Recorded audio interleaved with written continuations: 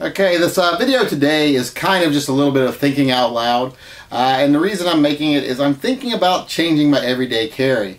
As a lot of you know, I carry a revolver for everyday carry. I'm kind of a revolver lover, but I used to carry 1911s. The reason I'm thinking of carrying is because I have changed my backup gun. Well, in my case, it's not really a backup gun, so it's not a bug, it's not a backup gun. To me, my smaller gun isn't for backup. My smaller gun is more of a, there's two reasons I carry it. One, I guess you could call it a lag, because it's my lazy ass gun when I don't feel like carrying my full-size gun. It's also a fag, if you will, because it's my fat ass gun. It's for when I'm wearing pants that aren't big enough to stick a large gun into, and I need something that I can slip a smaller profile gun into, which is more and more common now that I'm a little bit older. So, because of changing, and I recently changed what that small gun is. I used to have a roar ball, but I've got that up for sale because I bought that new Kimber 1911, and I just can't buy the Kimber 1911 without selling the roar ball, or else, because, you know, one of my sons needs to go to college, at least one of them, hopefully both of them. So, gotta use, kind of recycle funds there a little bit. So because of that, I have changed my small gun to a SIG P238. And since I've changed to a SIG P238, which you see here, I have thought about changing my everyday full-size carry gun as well.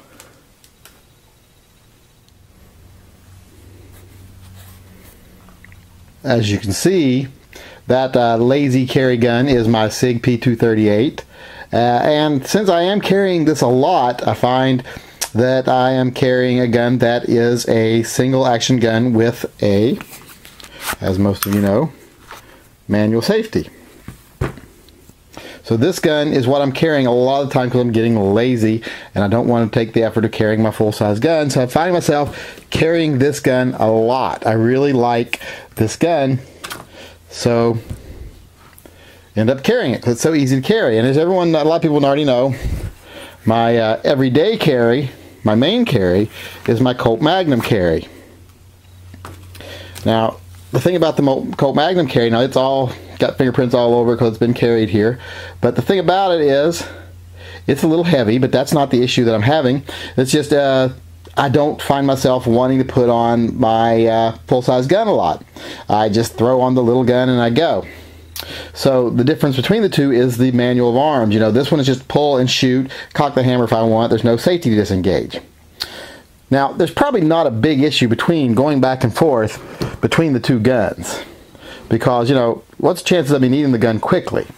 But since I do have the time and I could use the training, I figure if I'm going to end up carrying this gun more often, then my primary carry should be of the same style. It should have this manual safety and the single action trigger.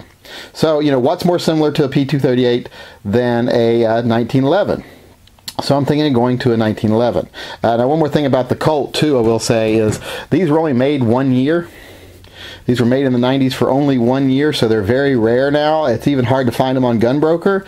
So once you have a gun that's rare, that you really like, you really start, I hate to say it, but I'm starting to think this is too nice to carry, and it may end up being a safe queen, because it may just be something I want to hand down as an heirloom someday. So this was probably going to be out of the picture for a while here. So what I'm thinking of going to, so that I have the same style of gun as this for my everyday carry, I'm thinking of going back to carrying a 1911, like possibly my Colt officer's model here. Maybe even might carry my new Kimber. Once it tests itself out, I want to get 100 rounds through it at least before I decide whether it's carry worthy or not. But I know that my Colt officer's model is a reliable gun. It would have the same manual of arms. It would be pull, release the safety, squeeze the trigger off for a nice single action pull. Plus it would give me the advantage of having a 45 caliber gun. 7-round magazine, one chamber, so that's 8 rounds plus 1 extra magazine. So that's 15 rounds I can carry with me easily.